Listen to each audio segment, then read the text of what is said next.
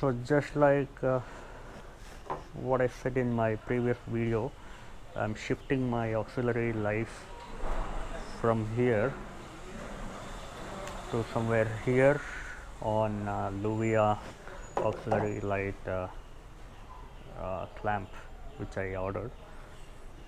तो यहाँ से हम निकालते हैं, पहले इसको निकाल के रखते हैं।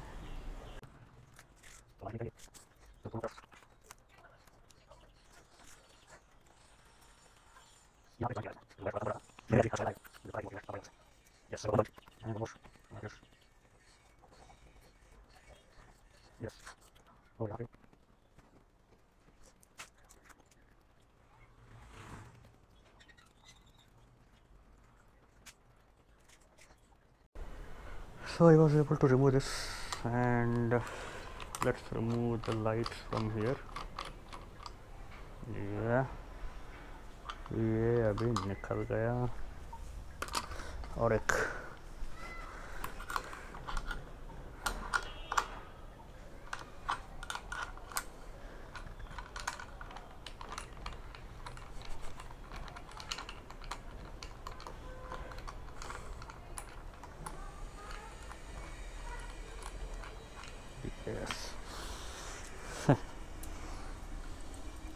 तो दोनों अभी सेटेड है here.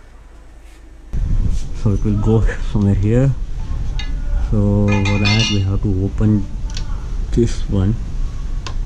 इसके लिए आपको चाहिए 10 mm का स्पैनर चाहिए।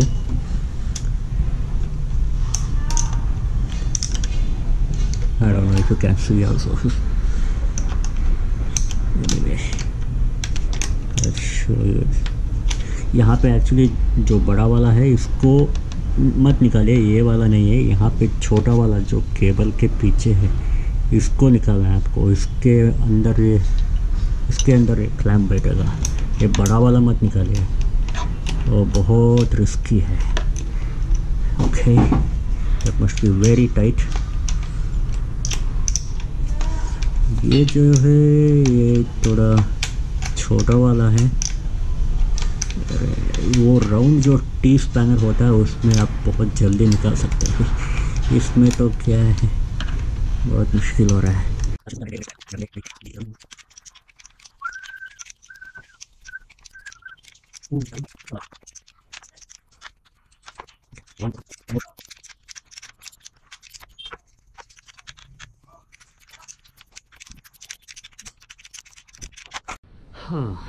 So after 20 years I was able to remove this. So from the last 20 years, from 2019, I have been trying to remove these two things, and it's already 2039 now. I am finally able to remove this 99%, 8% और भी बाकी है।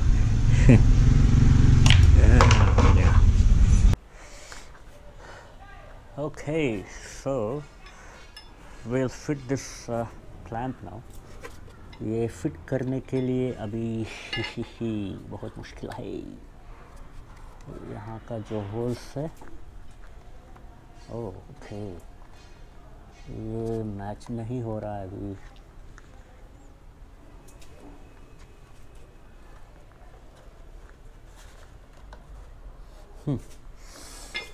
ये अभी मुझे it will be a nightmare for me. Nightmare.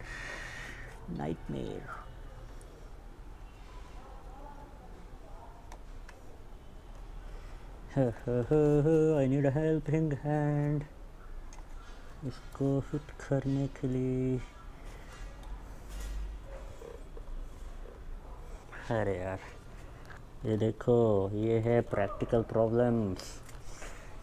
Garage में तो दो लोग मिलके कैसे भी करके डाल सकते हैं।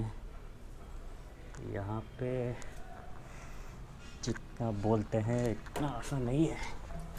ये दोनों भी चाहिए। Sorry.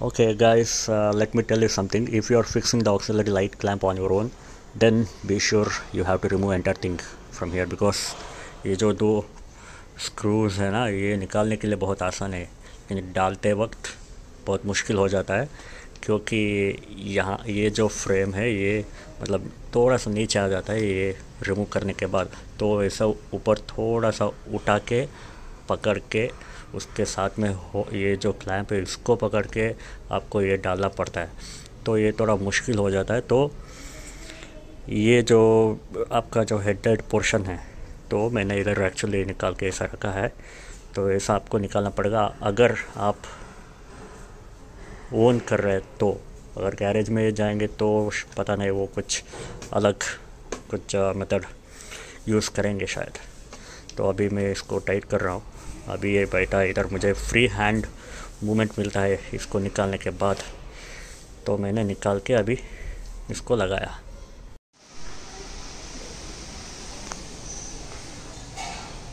So now the auxiliary light clamp has been installed. You can see here, यहाँ पे आप देख सकते हैं ये कहाँ पे बैठा है बोल के। ये बड़ा वाला जो है इसको मत निकालिए, यहाँ पे जो अंदर छोटा वाला और यहाँ पे जो है इसको आपको निकाल के ये क्लैंप लगाना है। ये बड़ा वाला मत निकालिए, ये छोटा वाला यहाँ पे और एक है, दोनों तरफ है, तो वहाँ पे ये बैठता है और हेडलाइट इसके ऊपर बरोबर फिट होता है। यहाँ पे गैप नहीं है, आप देख सकते हैं ये बरोबर इसके ऊपर बैठता है। यहाँ पे थोड़ा सा मतलब बेस के जैसा एक शेप है, देखिए इसके ऊपर हेडलाइट बरोबर बैठता है। अभी हमें ऑक्सिलरी लाइट को ये जो होल से यहाँ पे इंस्टॉल करना है।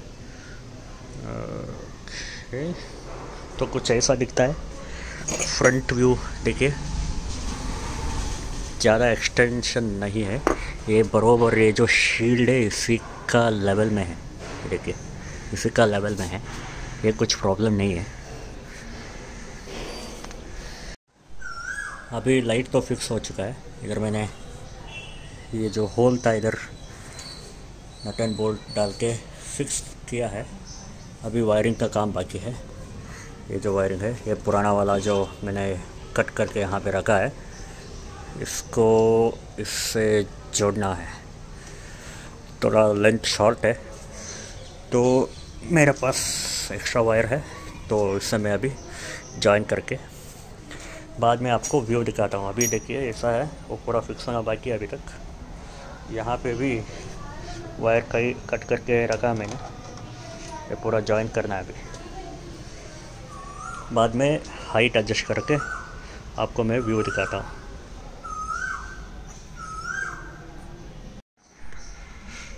So the mounting of auxiliary lights on the auxiliary light clamps, LLUVIA clamp, it is over, the work is over.